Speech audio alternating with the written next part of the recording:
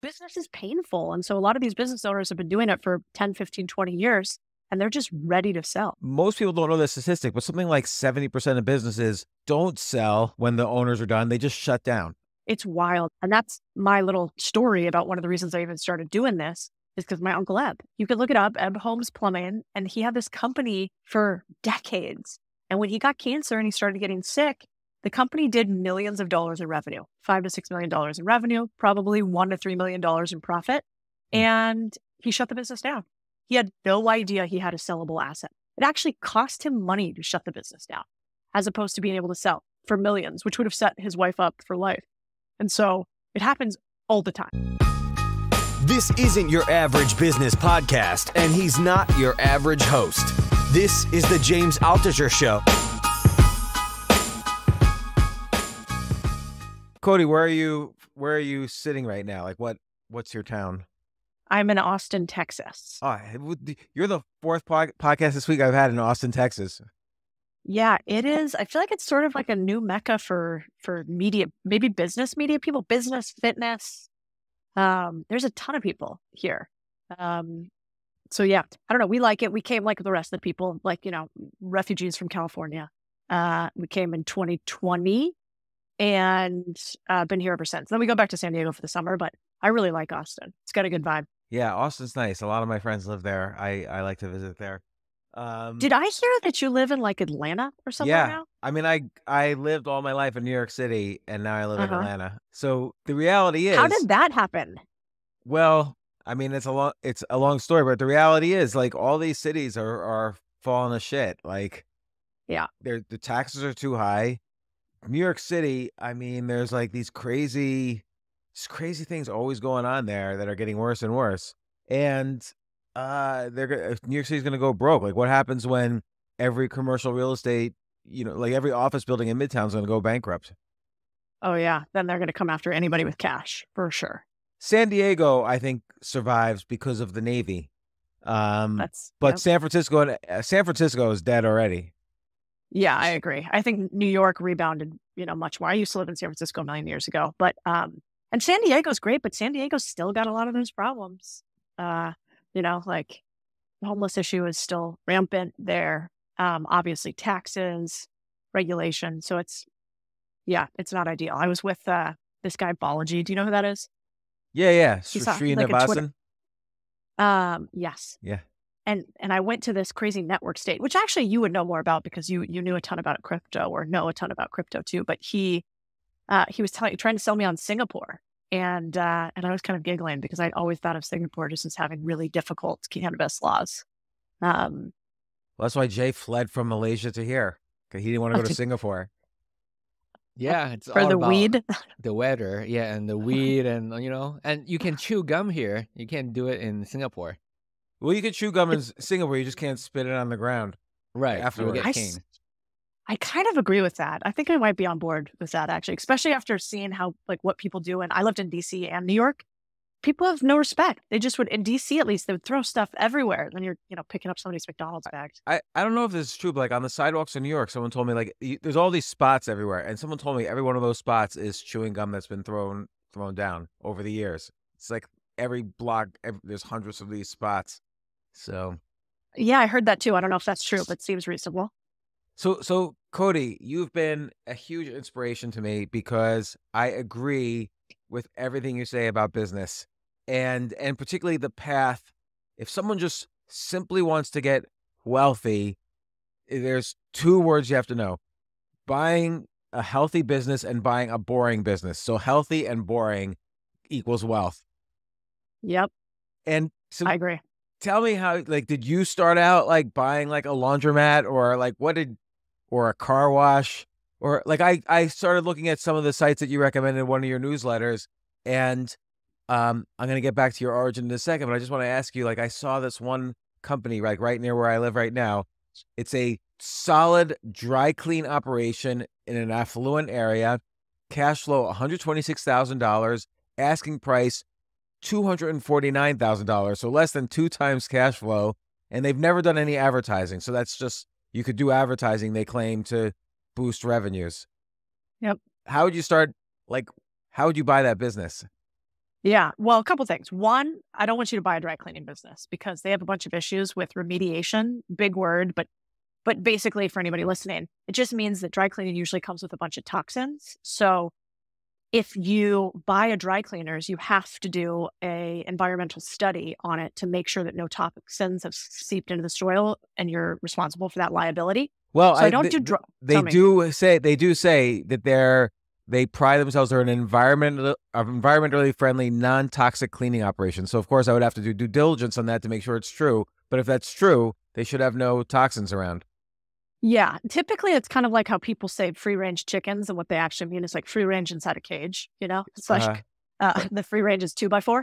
But you're right. So how I would due diligence a company like that is, one, I'd go, what are the main risks in an industry? And that one of the main risks is it really toxic or not?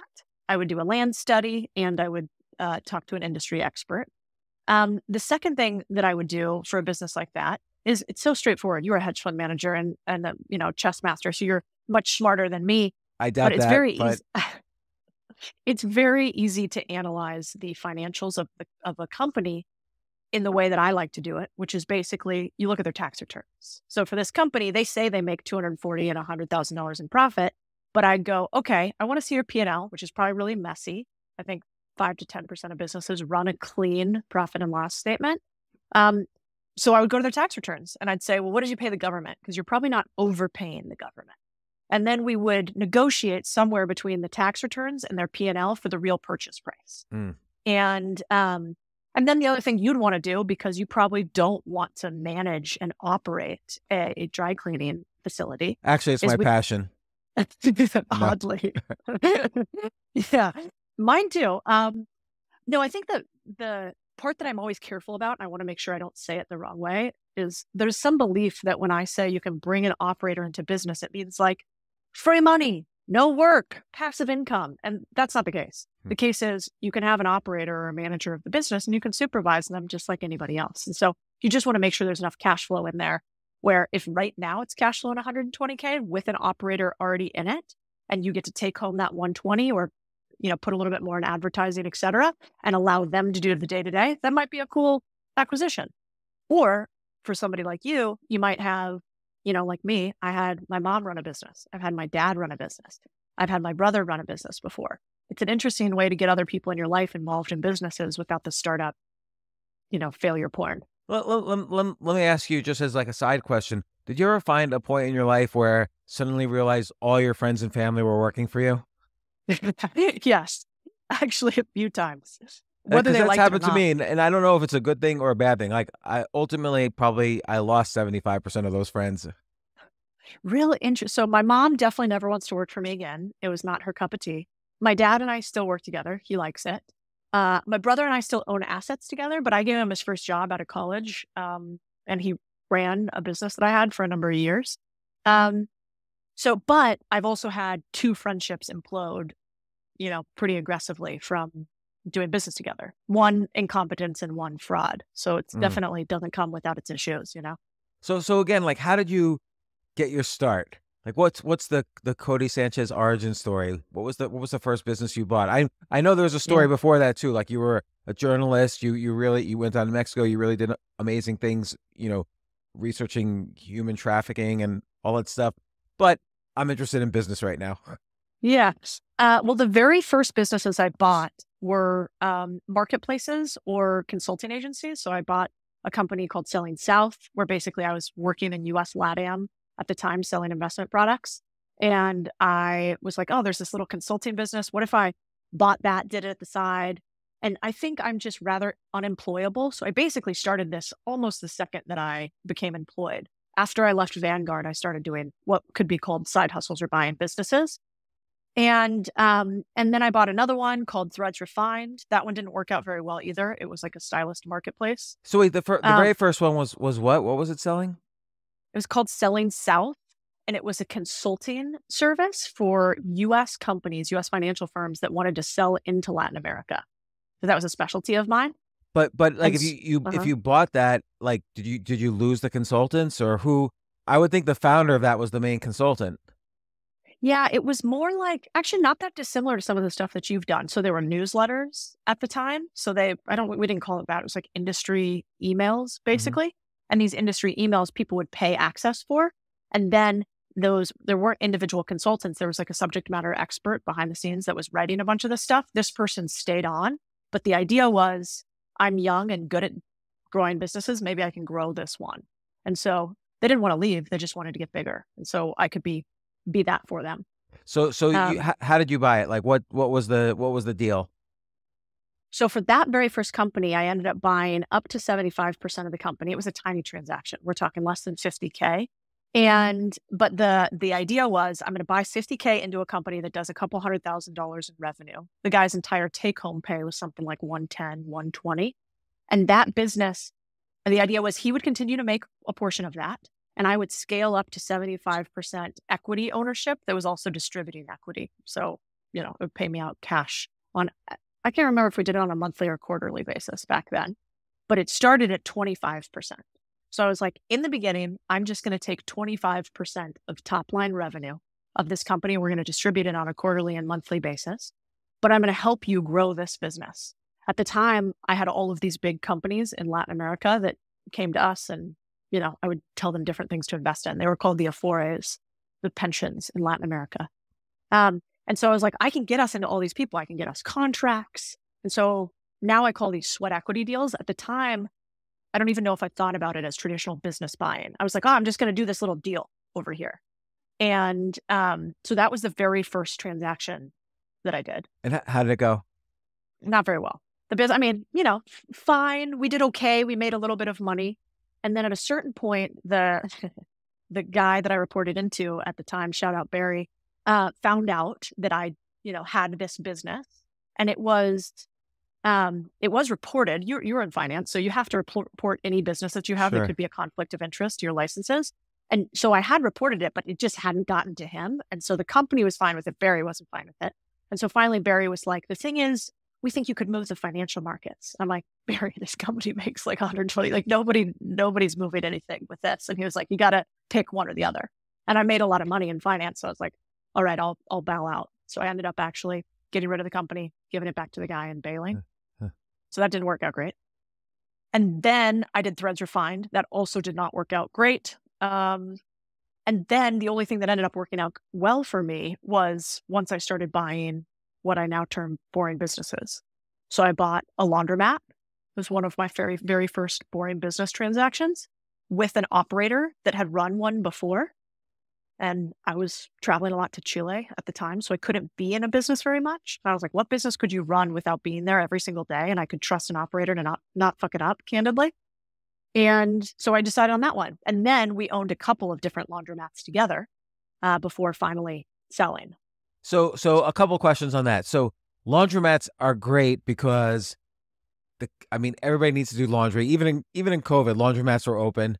And there's all sorts of services like you could deliver, or you could, when you own multiple laundromats, you can get bulk deals on buying the washing machines and detergent and so on. Yeah. And location is key. But if you're buying an existing laundromat, they've already taken care of finding the location, and that's proven out by the profits and so on. Other than by buying more and then doing, back end, reducing back end costs, how can you kind of enhance the services or enhance the revenues of a laundromat? Yeah. Here's the downside with laundromats. The downside is, the biggest laundromat we've ever owned was one that did about $3 million. And that was with a company called The Fold. And I was an investor. I didn't own the whole thing. And that company got that big with one laundromat. It was a mega laundromat. So not the ones like in New York City, you go in, there's 15 to 20 machines. This one is huge. And that got so big because wash and fold. The real margin is in wash and fold, where you go and you pick up and you drop off laundry for people who don't want to do it themselves. And so that business got pretty big through wash and fold, which is how you could do that. There's lots of little fun things we do in our laundromats or we've done over the years. Like one of the most important things for any small business is reviews. And so the biggest reason why somebody comes and uses my laundromat versus another is obviously not brand. It's like, is it really close to me? Is it trusted and safe? Are the machines going to operate? And do I even know it exists? And so the easiest one to solve for is, do I know it exists? And so we have a huge process around reviews, everything from, tech services. There are all these SaaS tools that can help you with that, like Service Titan or Jobber. And then we kind of have fun in the community. So since this wasn't my full-time job and we had a little bit of cash to play around with it, we would do lots of things. Like we did book drives. So we would have like books out for people if they came in. We would do like free coffee and partnerships with the other small businesses next to us. We would do a Taco Tuesday if we were next to a Mexican store. And so if you came into the Mexican store and did this, and then you brought up laundry, you got some sort of discount. And so you could do those small things. But the problem is you're not going to make a $50 million laundromat unless you own hundreds of them.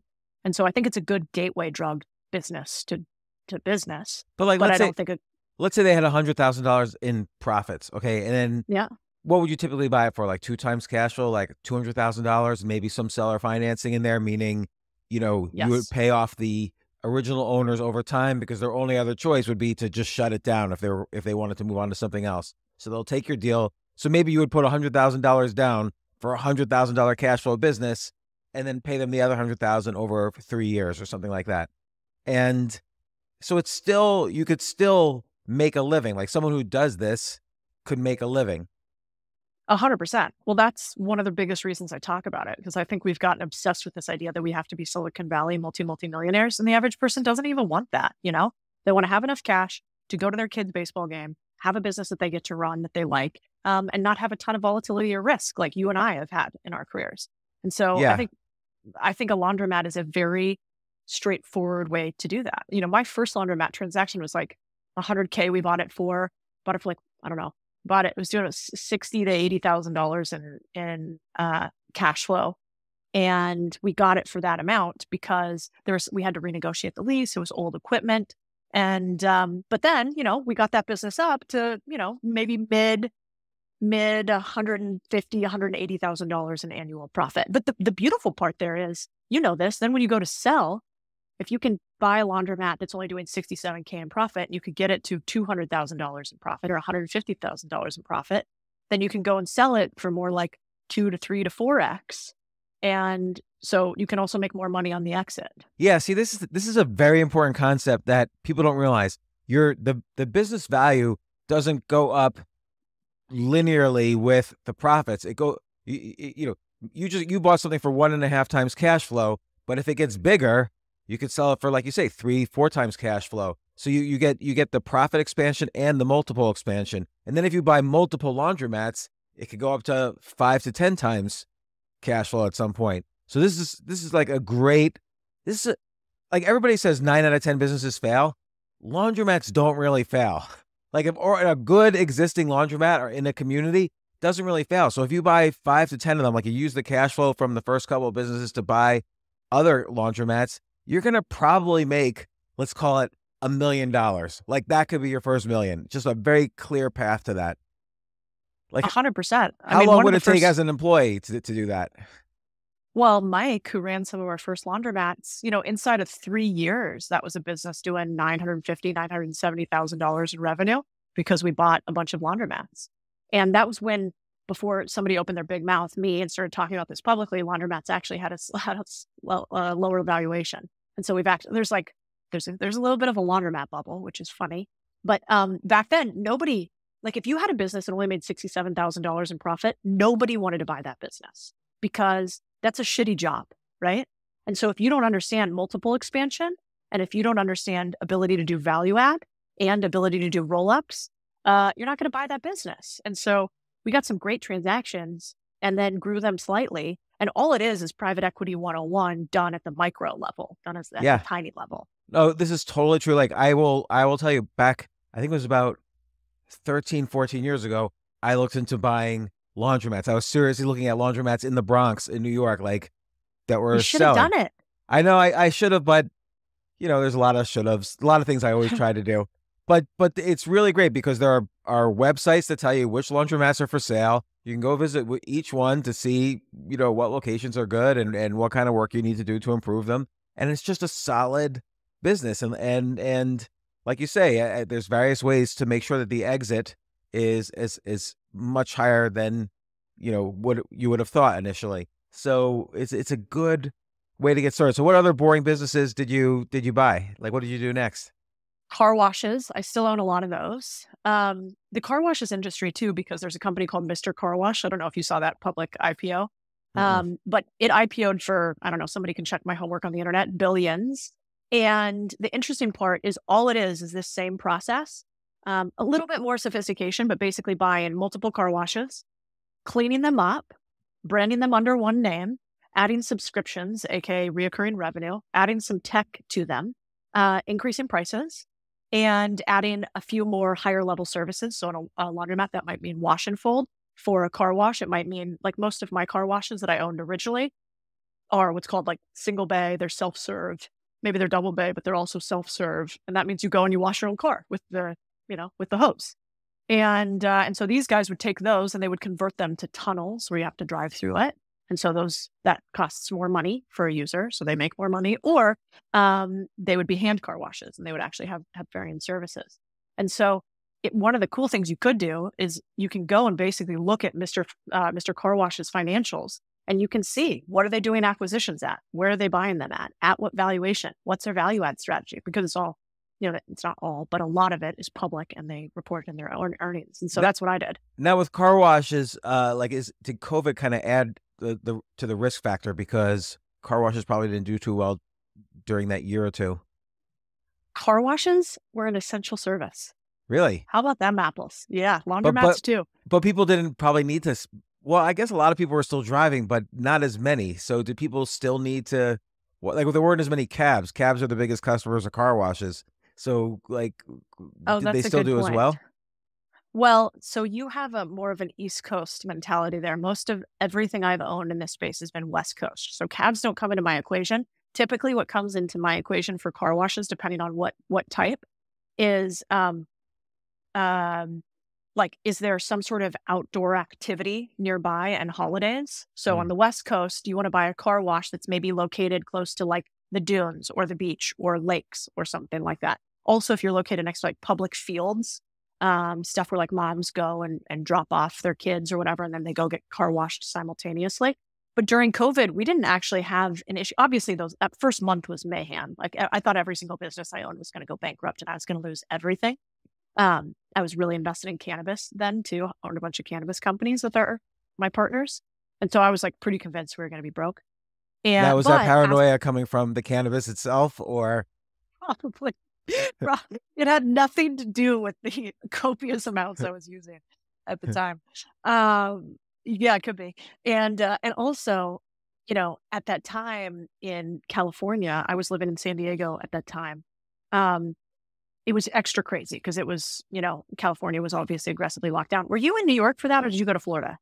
I was in New York for a part of it, and then Florida because they didn't really lock down. So yeah, I made that switch. Yeah.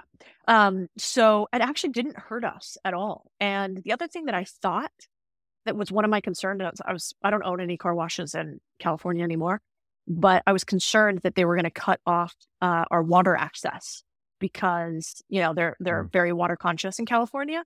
And so we had to do all these studies as an industry to basically show, in fact, when you use a car wash, you have to have this process to recycle the water. And so they're more environmentally friendly than you using hose outside your house. And so how did, was the first one like cash flow positive? Like what was the first deal on that? Yeah, the first one was a single bay car wash. So cash flow positive, came with real estate, small transaction. I don't buy businesses typically that aren't cash flow positive in that portfolio. And I don't really like to fund businesses. I've never actually funded a business at a deficit for an extended period of time. So all of those were cash flow positive. Typically, those are businesses that I don't have to have an operator day-to-day functioning, because at the time I was still working in Latin America or traveling around a lot in finance. And so I just needed my one operator who could run a bunch of these businesses. Yeah, it's it's interesting because, again, one of the ways to de-risk, I always tell people the most important, like having a good idea is like 1% of the process. And then the rest is how do you de-risk the business? Because you just don't want to lose money. Like you want to make money, and it's so easy to lose money, and it's already hard work. Yeah, you have to. So buying a profitable business already is one way to de-risk. and of course buying multiple businesses, ones that you don't have to spend as much time operating, and all sorts of stuff. So do you still own the car washes? Are you still buying car washes? I'm still buying them. I still own a bunch of them. Most of them are located in Texas or the Southwest now. The other thing that's interesting about these businesses is, when I buy a business, one, you typically buy them and they're already profitable. You want to have like a pretty quick cash repayment period. And so, if I'm investing in venture, it's going to take me 7 to 10 years to see if I made any Right. awful decisions or not. And in this, I really want a payback period that's like 3 to 5 years on my initial money down. And so that's actually doable because there's not that many people who know how to do these types of transactions and that are buying them. So that's interesting. And I saw a stat the other day, we should verify it, but that 39% of all small businesses that are startups, brand new, they don't fail. I thought they would fail. Most of them would fail because they run out of cash, but it's actually just product market fit. Like they spend a bunch of time and money on something that nobody actually wants, which I've certainly done that before and felt that before. And so the biggest reason why startups fail is they never hit product market fit. The second biggest reason is they run out of cash. Then if you already find a company has product market fit, people want it, it's positive cash flowing, you've de-risked your business by like 40 to 50%. So to me, I could never make the math not work on buying businesses versus starting them, unless like this business, Contrarian Thinking, the media business, I just like it.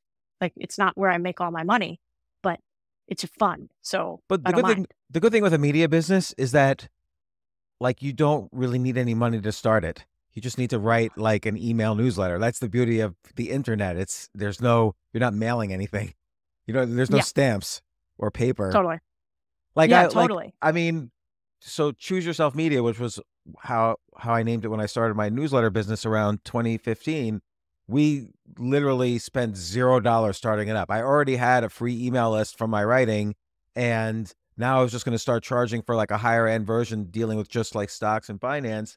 And just the first year, it was millions in revenue and not that much in expenses.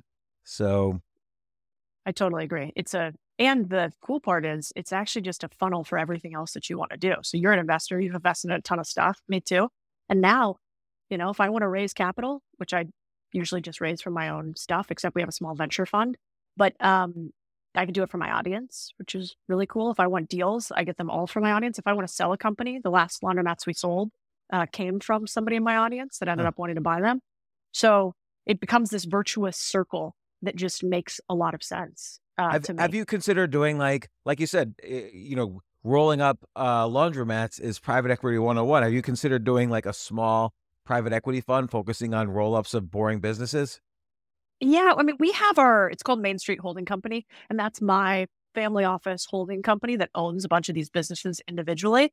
I just, you remember what it's like to have investors. I played that game for like 13 years, and I ran a business and grew it to $1 billion in assets under management at First Trust. It's like having 1,000 bosses, Yeah, it's unpleasant, and they're all nasty. And if the market's tough, you don't sleep, and yeah, investors aren't nice by trade because contrary to what people think about people on the internet, you can say whatever you want and make a ton of money, and you can not be right and you can make a ton of money. If you're not right in investing, you got to fuck a business. Like it doesn't, so you have to be right and you have to be mean. And at a certain point I was just like, oh God, I don't want to raise another fund. I've had like 5 different fund families that I've either run myself or run with partners. And so maybe one day, but no, right now I just say no to money, which is also somehow painful. But I'd rather do smaller amounts myself, which is also why I like boring businesses because, we have a SaaS company we're working on. It's going to cost me a lot of money to build. But when I go buy some of these laundromats, I mean, I use a line of credit on the cash we have or the businesses that we run, plus seller financing, plus some amount down, and you're like off to the races. So what's another example of like a boring industry that you would like that you either played around in or you would like to play around in? Yeah, well, now I kind of have two portfolios that I think are interesting. So I always like to play this game. We should play it with you. One is what I call media accelerated companies. So those are like, hi, I'm James Altucher. I have all these books. I have, my email newsletter. I have this podcast. And so one of the other early acquisitions I did was a podcast production company. At the time, I was running a private equity fund with some partners, and a bunch of our companies had podcasts. And so I ended up getting to know this guy who ran this thing called Strike Fire Productions. I was like, dude, I could 10x your business right now. Why don't you let me invest some de minimis amount in your company?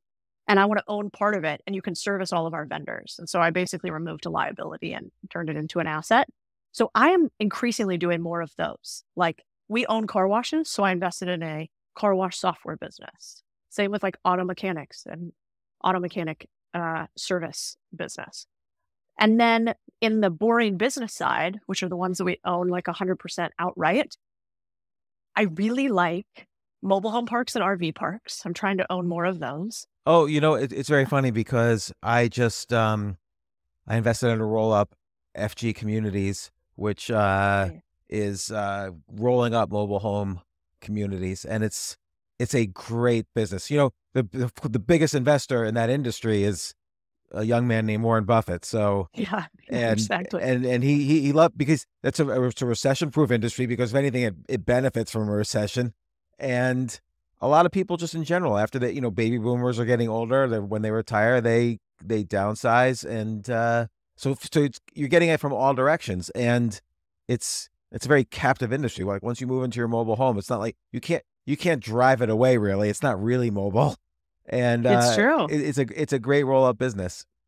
Yeah, I really like mobile home parks for all those reasons, and also because like the world is full of a lot of NIMBYs, like not in my backyard, and so it's actually hard to create new mobile home parks. There's a bunch of licenses. They don't want a lot of them to be created, so it's a constrained market. Plus, they're usually not very big. They're not efficient. Like New York City, you can have a high rise that's 50, 100 floors, and you can have thousands of units. Having thousands of units in a mobile home park would be giant. They're just not efficient that way. And so because of that, it's a little bit harder for the really big companies to go and buy the smaller ones and get scale. And even there's not even a great mobile home park property management company.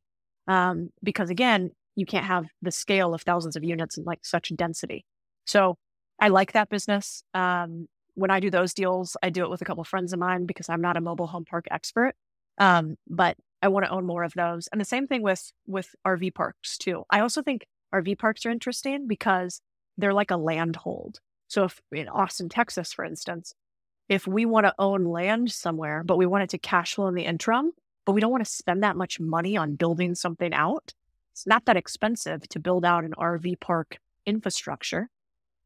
And then we might just own that for like 5 or 10 years. And we know that it's going to appreciate at some point, and the use case will be something better than RV parks. And those I've looked into the RV park businesses as well. And those are great because there's a lot of just homes will say, hey, use my backyard. We'll set up like something for 1 or 2 RVs. And those aren't even businesses. And you could buy the small RV parks for like 0, but the multiple expansion goes up very quickly. Like if you have a RV park with like 50, 60 or 100 RVs, the multiple becomes incredible and it gets really worth it. One thing, have you ever considered like not campgrounds, but glamp grounds, so that high-end camping in a kind of, near a national park, something like that? Those are great businesses because you could buy the land or you could, whatever it is, buy the land, and then you could rent those out like $150 a night, $100 a night for a tent that costs you nothing. Like, you don't have to build a house. I know. I have this friend, Rob Built. He's on the interwebs and YouTube, and I keep trying to talk him into, we own a couple of plots of lands in varying places with RV parks and not, but I'm like such a finance nerd at some point that I realize I'm actually not that good at branding and coming up with cool ideas. And, somebody else decorated the office all nice. I have an idea in here. It looks awful out here when I do it. And so my RV parks are like pretty standard. They're nice. They're upkept well, but they're nothing super fancy. That might be something we do in the future. But Rob, for instance, will build like a crazy tree house that charges like $500 a night. Yeah, and you see those. There's like an Airbnb for glamp grounds. I forgot what it's called, but like the tree houses are people go crazy for. But I like your philosophy too. Like, the great thing about an RV park as well is you need an operator, but you don't have, you could maybe pay the operator nothing because if you just let them live there for free. That's the wild part. And I always think it's so interesting because people on the internet always love to tell you the reasons why this stuff won't work. And I'm like, well, fine. You keep telling me why, and I'm going to keep profiting off of it. But the thing about mobile home parks and RV parks is you're exactly right. There's like 3 reasons why the operators come in. 1, they don't pay rent, so you give them free rent. 2, they make a de minimis amount of money depending on size of the location. Typically, now as you get bigger, this changes. And then 3, they actually want to pick their neighbors. So like one of the big benefits is they screen everybody who comes in. So, they're like, no, you can have this location, you can have that, we're going to do this, and they basically use us to sort of, add value adds to their land where all their buddies live. And so, and the other thing is you don't have to build their house for them. They just pull up in their RV and park, and then that's it.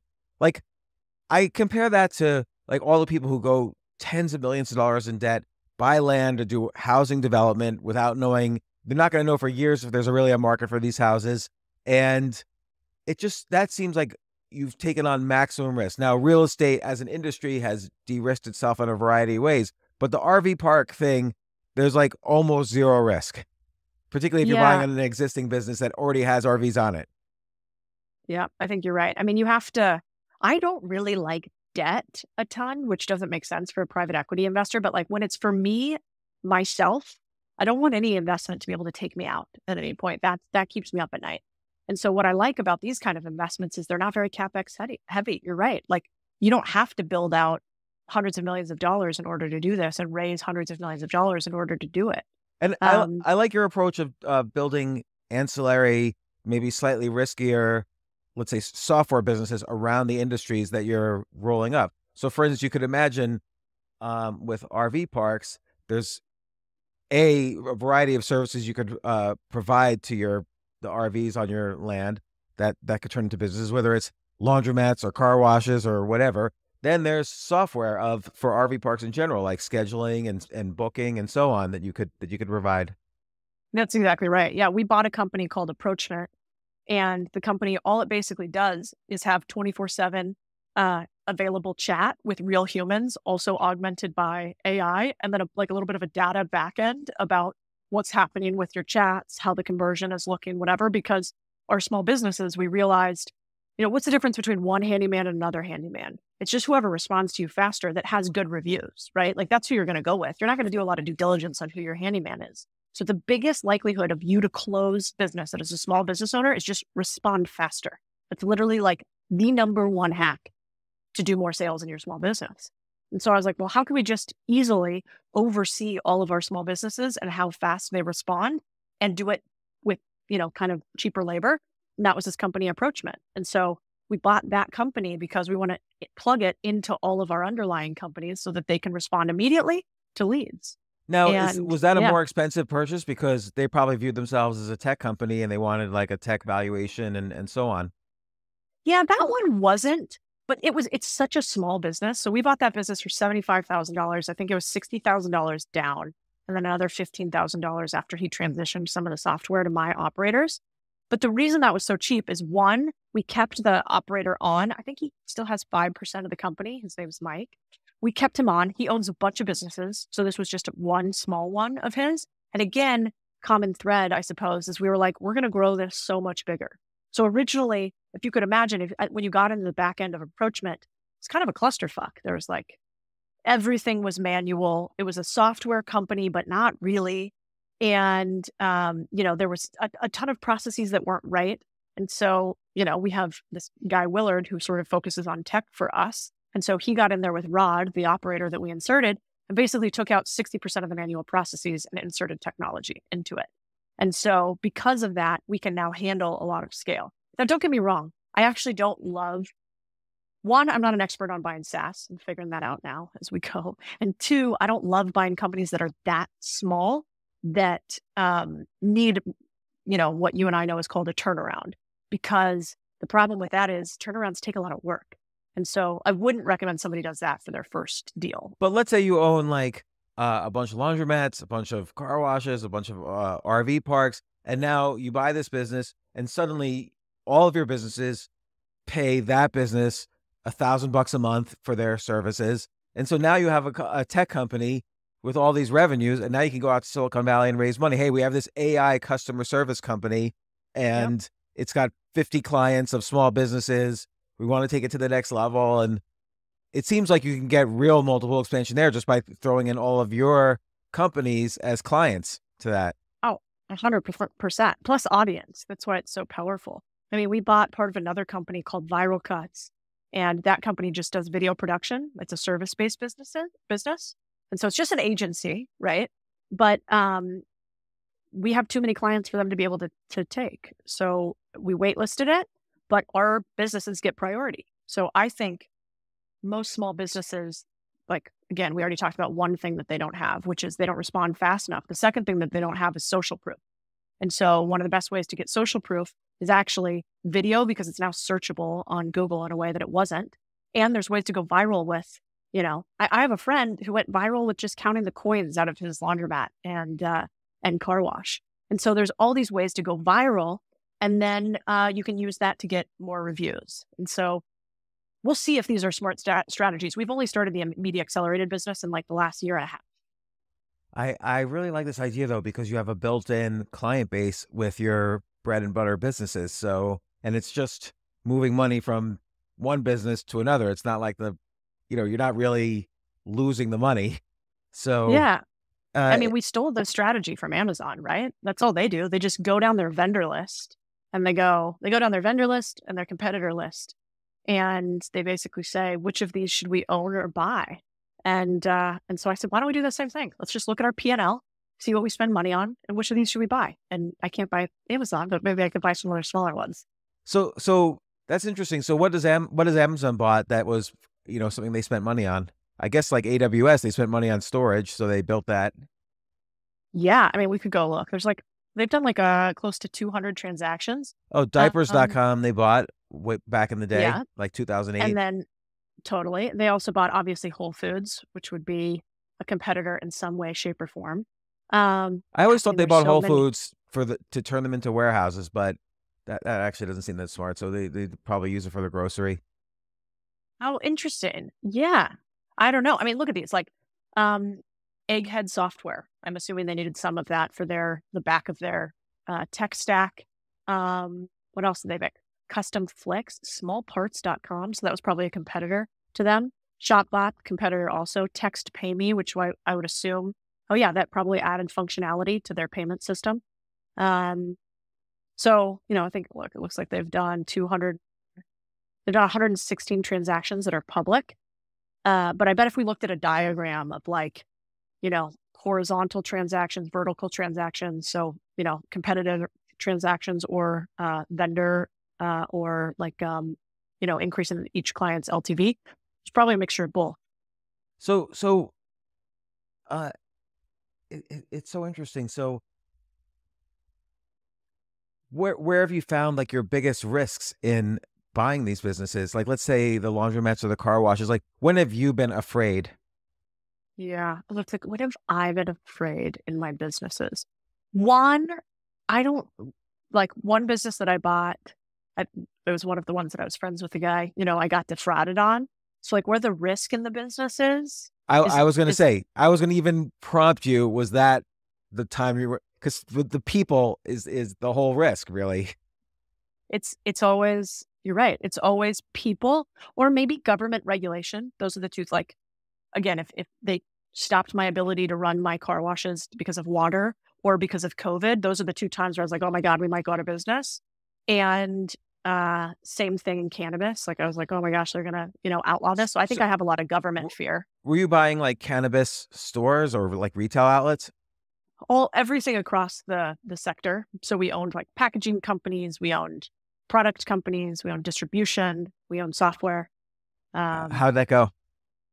Well, the first two funds went awesome. And then thankfully the third fund, I was like, I just feel like this market's so frothy. Remember that? That was like 2019 and cannabis was like, it was huge. Yeah. And, but then it kind of fell apart all of a sudden in terms of valuation. Oh, massive fall apart. So thankfully, our very first fund was in like 2014. I think that the guy who started the company started it then, and I was an investor. And so the first two funds did great. And then thankfully, I didn't participate in the third. I left the company and started doing my own thing. So I think cannabis is hard right now. I still think the asset class makes sense, but it's hard to make money when the government taxes you to the level that they do. I think there's just too much government regulation there. Like you're completely reliant on government regulation. Yeah. And you're competing against people who have zero taxation and zero regulation. So that's super hard. Plus, I've changed my stance a little bit on it. I used to think that there was nothing wrong with cannabis, that it was like, why wouldn't we legalize it just like alcohol? Now I'm a little worried about how high the THC levels are in some of the products. I don't love that. I'm not sure that's good for society, but particularly in the government regulated stuff, they're like they like tell themselves this is THC for cancer patients. So it's like even like a drop, you go completely like you're knocked out for 3 days. So you got to be careful. But yeah, I agree. What about service businesses? Like, again, if the business is the people, like let's say you buy a company that does plumbing, is there a risk that the people leave after you buy the company? For sure.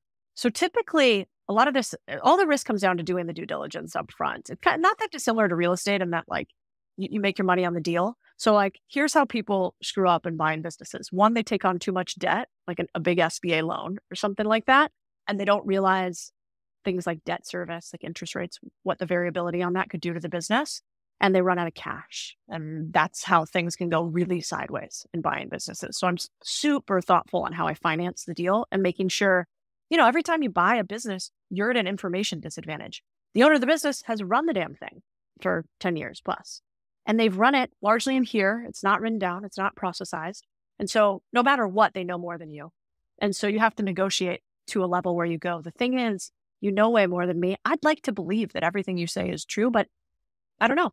And so because I don't know, I have to do the deal differently. You have to give me more cash in seller financing, or I have to have holdbacks. So you say that you do 300K. I think you only do 100K, but I'll pay you your amount if it shows that we do 300K. And so debt is really, really risky.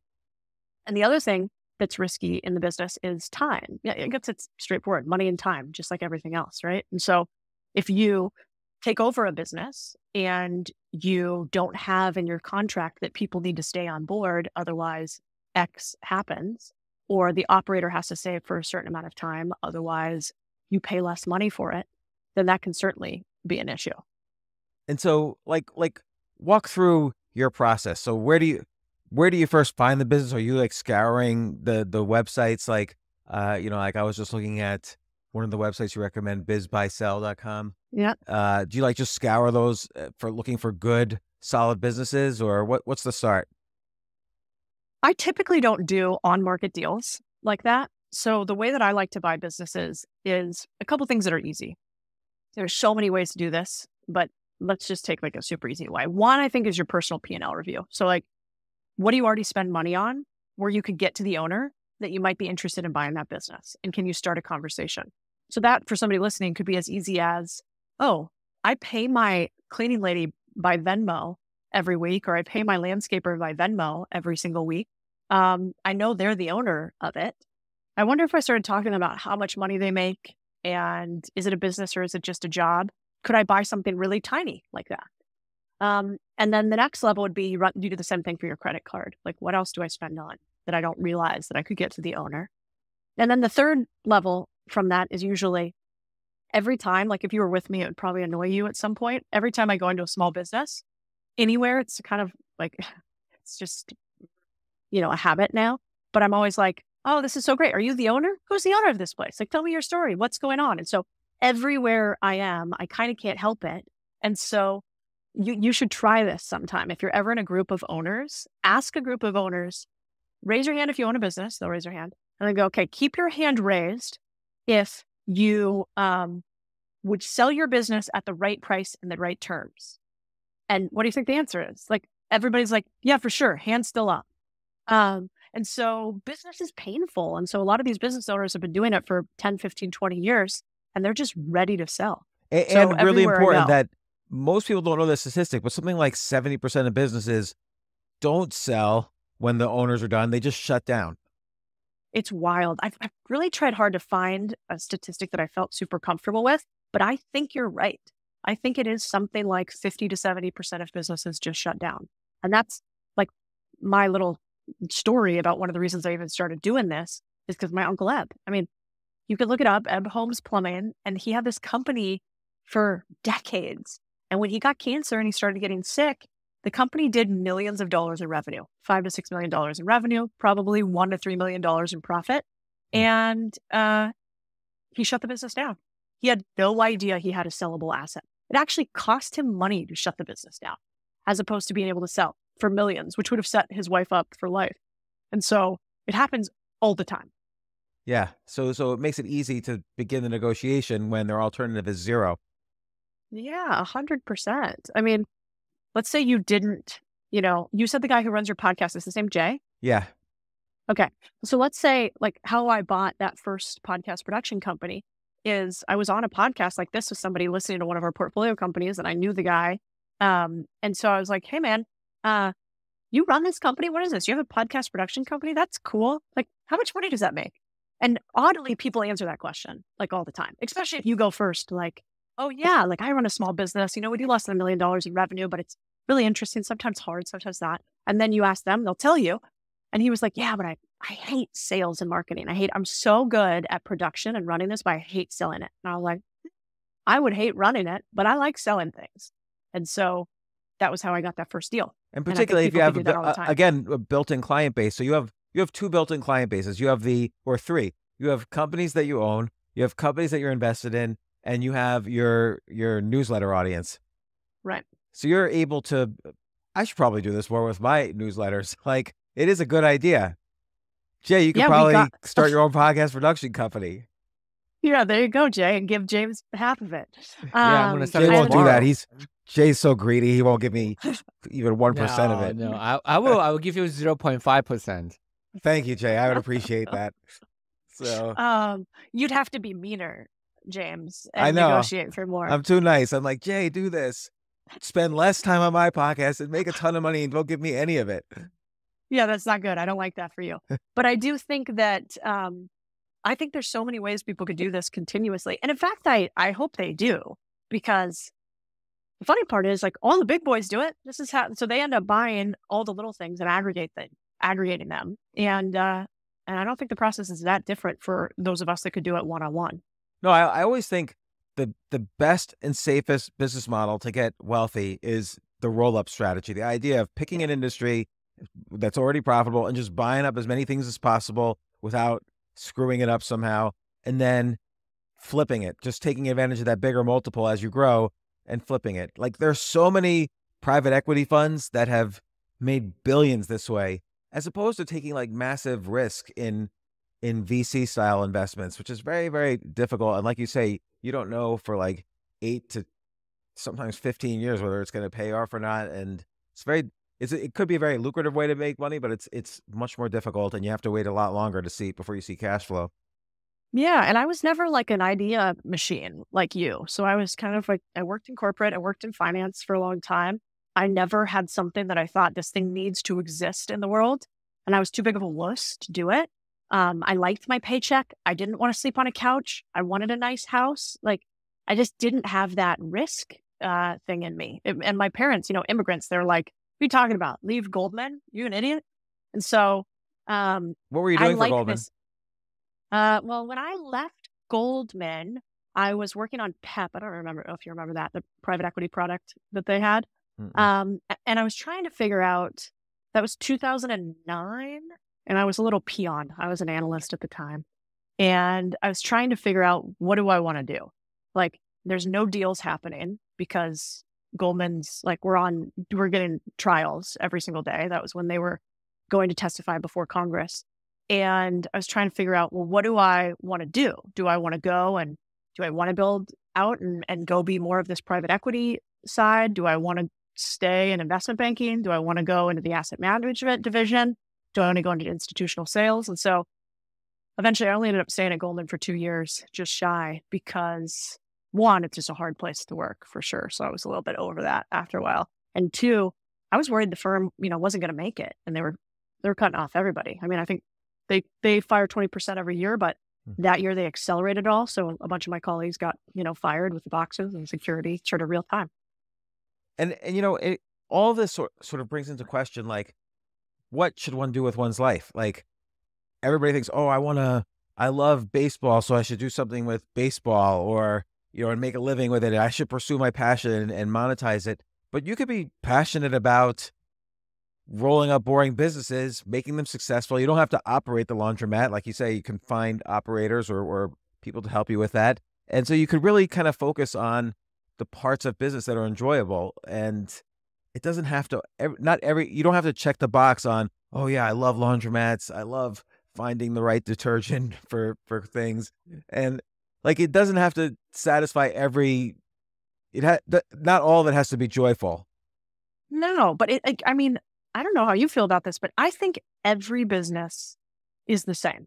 Every business is a widget business at the end of the day. You have marketing and sales, you have finance, you have operations, you have product, you have customer service. And so every business has these 5 components to it. And so a laundromat is actually not that dissimilar from a media business.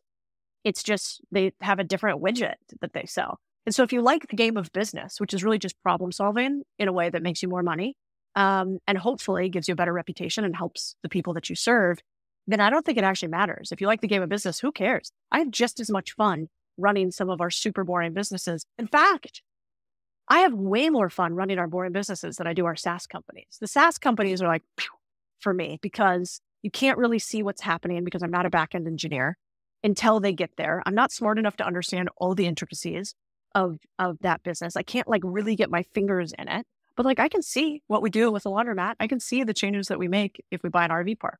Also, the SaaS business, you're taking a risk on product market fit. So you might buy this thing that people just don't want, and then you're screwed. Now, you might say they want it because your businesses want it, so that's a good indicator, but you just don't know if it's like $100 million business or a nothing business.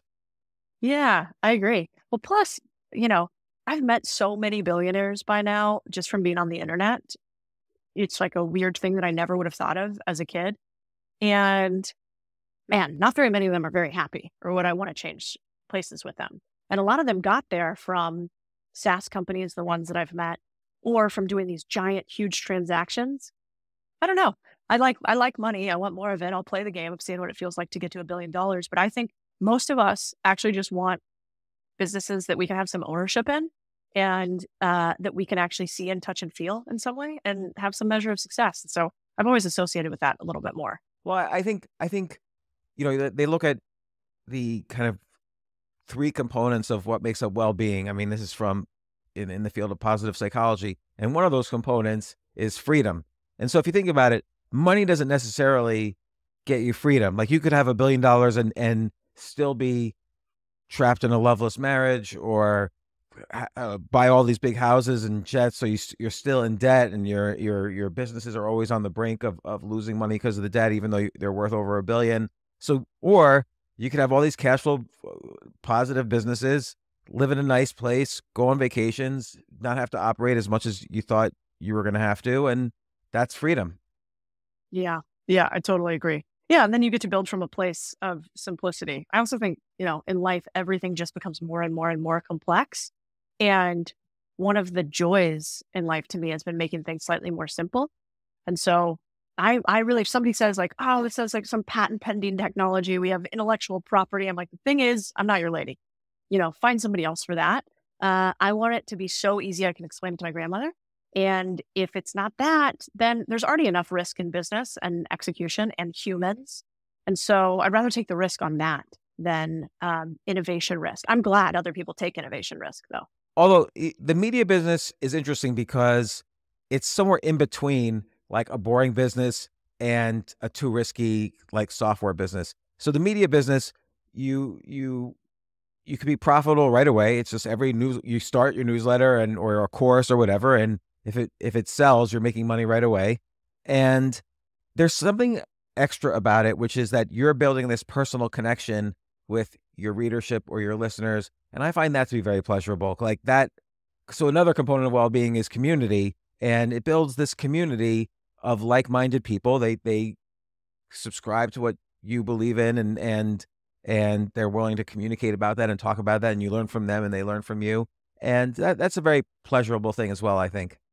Yeah. Well, when I was in finance, I looked around at the other MDs and partners and their lives, and I could not see myself in any of them. I wanted no part of 5 to 7 divorces, multiple fast cars, nights out at Tao. It just was not interesting to me.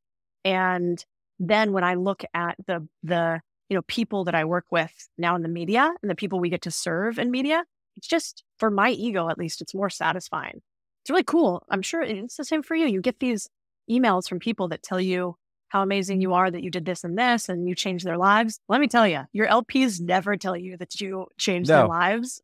Ever. I will tell you one time when I was running a fund of hedge funds for several years. And one time I was up 13 months in a row and I never heard from anybody, which was great. I didn't expect to hear from anybody, but 13 months in a row, I had positive returns. And then 1 month, the 14th month, I had a negative month. I got a call from every single one of my investors, like, what is going on? Are you a fraud? Is the market collapsing? I could have told you that this was going to be negative this month. Like, why? You should have you should have called me. And I was down 0.5% that month. So, and I got a call from everybody. So that's actually the month I decided to unwind things and shut that particular fund down, because it was just so obviously like not a friendly business. But you're right. Like, I love when something I produce like helps somebody. Like, people always say to me, like, I started writing about stocks in 2002, and people would say, well, why are you writing about this? Why don't you just do it? And I was doing it also, but I just loved writing about it, and I was making money from the writing, and it was a good diversification for me at the time. And I was building that skill set, and I was meeting people. I built a community around it. Like, a lot of my friends now are from that period. Yeah. Well, I think you probably know this already, but like for a lot of us in finance, it was super looked down upon to even ever talk publicly about what you were doing. And I remember when you were writing that stuff originally, I was still in finance at the time. And, like, I think we had to run our tweets and LinkedIn posts past compliance. Like, we couldn't post anything anywhere. And this idea that we would share our homework was so frowned upon. And people kind of thought, oh God, if you talk about it publicly, you must not be very good at doing it. And so I internalized that. And then at some point, I got over it. But it took a long time for me to think, no, it's okay to tell other people about the secrets that we kind of learned in finance, or the practices we have, or however you want to say it. And I need to do a math model on this, but if you're smarter than I am at this, so you could do this quickly. But I doubt that. You already, I'm going to stop you right there, because you've already used words like de minimis, which I have to look up later. So I don't necessarily think I'm smarter than you.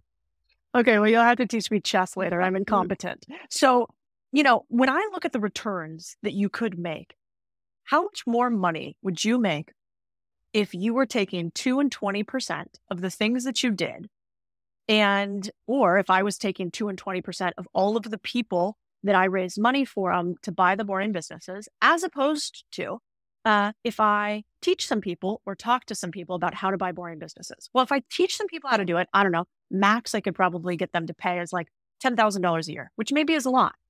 But if they then go and execute on that business and they make $100,000, $1 million, $10 million, I would actually much rather monetarily have the 2 and 20 on the ROI. And they would much rather learn it and keep all of that than on the fund model. Average return in private equity is 8 to 10% per year would be great. And maybe you could have some funds that are averaging 15 to 20%. That fund model is going to make you, the GP, the fund manager, rich, but it's never going to make the investor rich. You already have to have money, and it just grows your pot. And so I think that's I've why never understood that. It's hard. I think for me, that was what the hard part about raising money for funds is, because when you're raising money for a company, you could say, look, I'm raising money at a $3 million valuation, but eventually this could be worth $1 billion. So that's an easier sell than, oh, I'm raising money for a hedge fund. I think I'll do better than the average hedge fund. So the average hedge fund does 7 or 8% a year. Maybe I'll do 9% a year. No one's getting excited about that. I can never really figure out how people raise like billions of dollars in a hedge fund. And then you look at the big hedge funds. What do they own? They own Microsoft, Amazon, Exxon. So it's like, and then they're charging 2 and 20 on something that everybody could just do by themselves. Like, I just think it's a whole scam industry. So Yeah. Every time I look at the K1s, I always get a little chuckle. But, and I also think, as investing, so much of the world pre-COVID, or now I'm going to sound like it's a conspiracy theorist, but like pre the pandemic, I sort of believed everything everywhere, I think.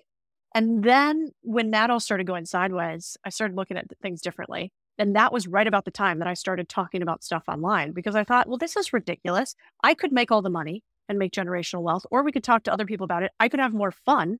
They could make the money. And then I don't have to have a bunch of LPs again. That'd be kind of fun. And then I realized, oh no, of course Wall Street isn't incentivized to do that, because they want you to keep making 2 and 20. Plus, they don't want to teach you ways to do seller financing, because the bank wants to get the interest rate. They don't want you, the seller, to get the interest rate. And they want to be the middleman. Plus, they want to IPO you eventually. And the same thing, I mean, everywhere you look in institutions, you can just get disenfranchised really easily. yeah, look at the typical bank, right? They want to manage all your money and put, there's the whole model like for conservative investing, put 60% in stocks, 40% in bonds. That means that means they get to manage 100% of your money and take a fee on it.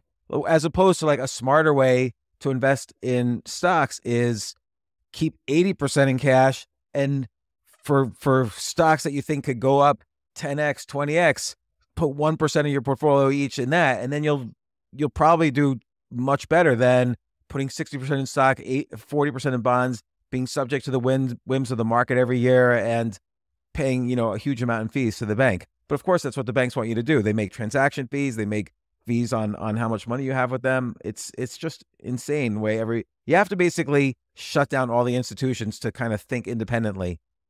You really do. And even, then they want to actually go use your money to do the thing that you should be doing, which is, let me go lend to small businesses because I'll take a percentage of that revenue. And, oh, by the way, I'll also take that capital and I'll invest it in pooled securities that'll go and buy the small businesses. And so, yeah, I got really disenfranchised with the whole model. I mean, not to mention when you go deeper, you're like, fuck. So the average employee gets an increase of 3 to 5% per year if they're lucky. Let's say you're exceptional. You get 8 to 10% per year. Okay.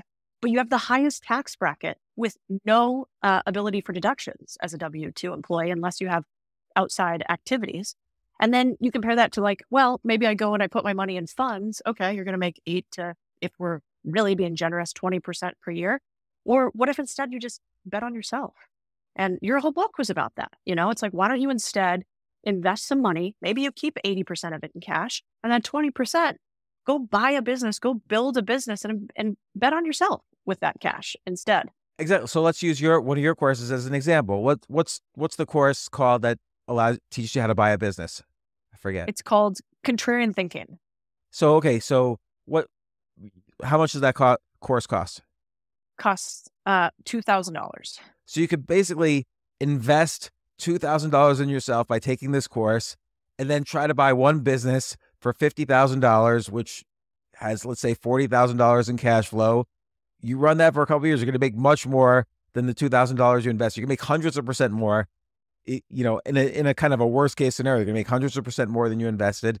And why not invest in yourself? So there's a time aspect, but not as much time as you think once you get used to doing things like that. And once you get used to invest, like if you buy a camera for $1,000 and have one friend with a wedding who wants you to shoot the photos, you just made 100% on your money. So again, it's if you could properly invest in yourself and understand that, how to do it so it doesn't take as much time as you think, you're going to be much more successful. I keep trying to tell my kids this, but they don't understand the concept yet. So they become, waitresses and other things that they're just working by the hour, and it's brutal. And I keep telling them there's so many other ways to do it. I think they just don't kind of hear it from me yet. And I'm not very pushy about it. Like I say, look, whenever you want to hear about it. Now I just direct them to other things. So like I direct them to your newsletter where they can maybe see someone like them who does it, and they can learn from that. But yeah, I mean, I think especially for kids that age, what they should be doing, they should definitely go and bet on themselves, because the worst thing's that's going to happen, as long as you make sure that you use debt carefully. Debt is like the only thing that is the asterisk to buying anything, which is just you have to be careful how you finance it.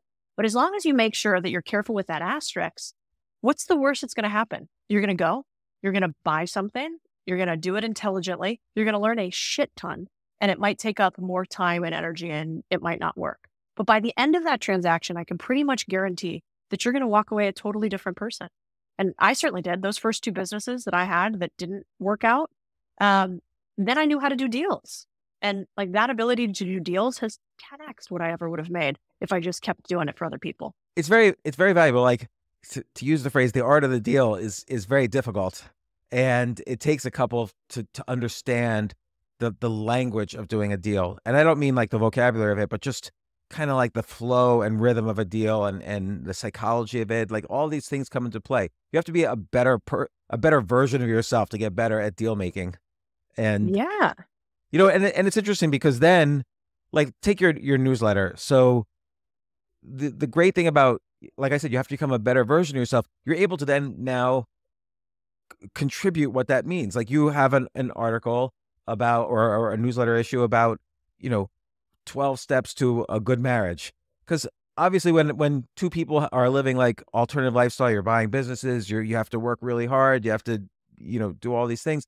You know, just every marriage in general has its complexity, but then a more offbeat kind of lifestyle leads to a more offbeat kind of marriage. You're going to have issues and understand. And now you're not just the business person that nobody knows about. You have a newsletter with a community where you're able to express, this is what I've learned from the ups and the downs, from the failures. And by the way, you have a very good style. Like in that article, you mentioned how first you got a divorce from somebody and broke their heart, and it was very difficult for you, and your mom's crying. And so it's a good way to begin it. You draw everybody in, and then you give very good advice on, you know, how your current marriage, you know, stays afloat even during tough times. Like I really like those ideas. I like the idea of like, if you're watching TV together, sit next to each other and touch each other, even if you're just watching TV. It's very good advice. Most couples don't do that. And you know, you have your whole team acronym. What's the E again? What's the whole acronym? Yeah. So team, actually, I stole it from my therapist, so I can't take full credit for it. But by the way, half my newsletters I steal from therapy. So don't give your therapist credit. Like she's never going to read your newsletter, so you're okay. That's true. And I do pay her. But it's touch. So at the end of the day, basically team is this. The idea is I fucked up a marriage before, takes 2 to tango, but it didn't work out. It was super painful. It's really expensive. I don't want to do it again. And I think like people should be more honest about that. I'm not saying I'm some sort of therapy rock star. I'm not. This just works for us. But it starts with touch. So basically at the end of every day, we get together, my husband and I, for a few minutes. Maybe we have a glass of wine or whatever. We hang out. Maybe we're holding hands or I'm kind of sitting next to him. And that's important because you got to remember you're not roommates. And then second is E for education, which means instead of just going, how's your day, honey? Great. How's yours? Okay, cool. You're like, what's one interesting thing that I learned today? And we actually think about it. So it'd be like, you know, James told me this today. And isn't that interesting? And we would share. And then it's appreciation. So even if I'm super mad at him, I might be like, I really appreciate that you took out the trash today. You can't repeat appreciation because then it becomes meaningless. You have to keep coming up with new ones. But one thing you appreciate about the other person. And then lastly is metrics. So we try, and I'm not saying we do this all the time, but we try to not do those little nags throughout the day. Like, God, what, your coffee cup, you're this, you're that, you're whatever. If it's not catastrophic, then we write it down or save it for later. And at the end of the day, we go, it really is kind of bothering me that lately you leave your underwear everywhere. And when you're not aggravated and heightened by it, and when you're not getting nagged all day, it's just easier. Then at that point, by the end of the day, you're like, you know what? That is kind of annoying. Okay, cool. I'll work on that. And so that's team. And we try to do that at least, I would say we're pretty good at doing it about 60% of the time. And see, not only is that great advice, but it's great that you have found a vehicle to express it and readers who will listen to it. Like that's really the benefit of the media business. You've built this expertise on business, but now you're able to basically share your life with people who want to hear about it. They don't want to just hear about, okay, I want to buy which laundromats today should I buy? They want to hear about Codie Sanchez. And that's the reason to build a newsletter business, is to take all of your skills and all the things you're learning, and because it's all linked. You can't run a successful business unless other areas of your life are performing as best as they can. So, and that's not always true. Like with every business, I'm sure there's like billionaires out there who treat everyone like shit and somehow succeeded. But in general, like the easiest way to success is if all parts of your life are humming along smoothly, and you're able to express that with the media business. I'm sure you that's the one thing you'll probably do the longest, is my guess, is, your contrarian thinking and the newsletter and the courses and so on, because you get real other benefits from that other than just the money. 100%. Well, also, I think in this world today, attention is our most precious commodity. And the weird part about attention, I was talking to my hairstylist the other day about this, and I was saying, gosh, it's so bizarre how styles come and go. We were talking about plastic surgeon or whatever. And I thought about it. I don't have a problem with the Kardashians. I actually think that from a business perspective, they're genius. And there's so much I would want to learn from that. From an ethical, moral standpoint, I happen to have like a different set of things that are important to me. Not better or worse, just my own version. But think about the trickle-down effects of their attention. So their trickle-down effects are so intense that when a member of that family gets a certain type of surgery, or in this specific instance, when they go from being bigger and curvier and Brazilian butt lifts to now super skinny Ozempic, what does society do? Well, a bunch of the other people right underneath them go and kind of follow their homework. And so then society actually starts changing the way they look because of one person's ability to capture our attention. And so once I started seeing that, I thought, one, the universe hates a vacuum. So it's good there are people like you in this world that are creating content that, in my opinion, is maybe more morally useful or ethically useful for a cohesive society. And then two, if you are a business person and you see that, you go, wow, you can't even measure actually what the impact you could have from a business perspective of attention in the way that we used to measure PPC with ads. And so I think you're right. That's interesting. I haven't been writing as much lately as I used to. I used to write like every single day, and now it's much less frequently, but I've been thinking of scaling that up again. So we'll see. Maybe you just convinced me. You should. Do you still do your 10 daily ideas? I want a James Altucher idea notepad. That I always do. So that now you need one on boring businesses. Like, which ones are you going to buy for your ecosystem? I've done the boring business list before, actually, several times. And particularly when I was looking into the laundromats and campgrounds and things like that. Would you do a restaurant? I'm a little bit of, the answer is no. I hate restaurants. I don't think that those are good businesses. Just from a numerical standpoint, they fail a lot. They have spoilage. They're hard to run. They have, in my belief, one of the hardest, employee bases to manage. Yeah. That said, I do own a percentage of a couple restaurants. So I'm a hypocrite, but they're not my favorite business, and I would not do it as a brand new business for sure. I think also probably the multiples are too high because they're a little bit more fashionable than a laundromat. Right. Well, and the build out costs. Like, I invest in this. It's a restaurant here called The Well that I own part of. And, the build out cost for that location, like that's $1 million build out. And then the problem with it is they're kind of like hotels. Like every 3 to 7 years, you got to redo the whole thing. I don't have to redo my whole car wash in 3 to 7 years. That'd be crazy. And so it's just a level to operations that I don't want, because I'm not the world's best operator. If I was, who's the guy that owns like Shake Shack and all that, Danny Meyer? If I was Danny, go into restaurants because he's an animal at it. He's so good. But you and I are probably better at investing and media. There, I think it's hard to compete with me. I'm pretty good at both of those things, but definitely not operating. Yeah, I am. I have never been able to operate. The first thing I've ever done in any business that I've either bought or started is find someone to run it. So right. Yeah, me too. Because I don't really like returning phone calls, and you need to be able to do that in order to operate a business. It's true. Do you still do that thing where you don't respond to emails? Yeah, I don't. But then you either have to respond to emails right away, or you have to respond to emails a really long time in the future, because then people forget that they were upset at you for not responding. And then it's like such a pleasure. Then they have to hear from you like, oh my gosh, it's been so long.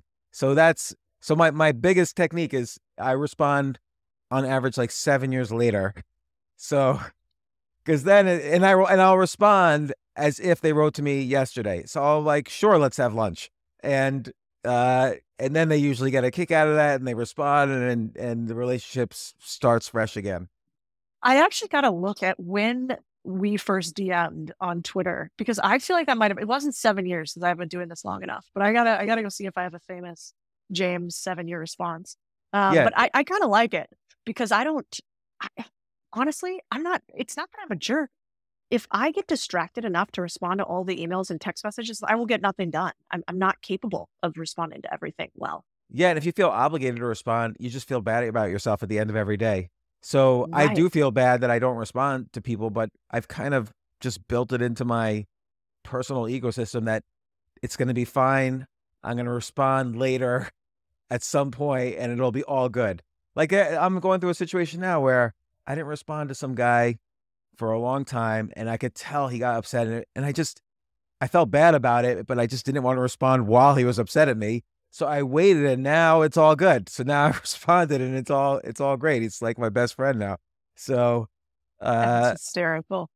So Codie Sanchez, where could people subscribe to your stuff? This is so great. I hope you come on the podcast again, but where can people find you? ContrarianThinking.co is where all of our free newsletters, we have 2, one on boring businesses, one on just money and financial freedom in general. And then any of our courses and stuff is in there. And then I'm Codie Sanchez on all the interwebs. Plenty of like free stuff and all of that too for people who want to dabble their toes. But this is a blast. I love your tweets. Like people should definitely follow you on Twitter. People should definitely follow your newsletter and on and on. So yeah, thanks again, Codie. I really appreciate it. I've been following your stuff for a long time and I'm so glad we had a chance to do this. I'm so glad I responded to you. Well, I've been a fan for years. I'm glad you were one of the first people in finance to break out from not just doing, but also teaching. So thank you for that. Thank you.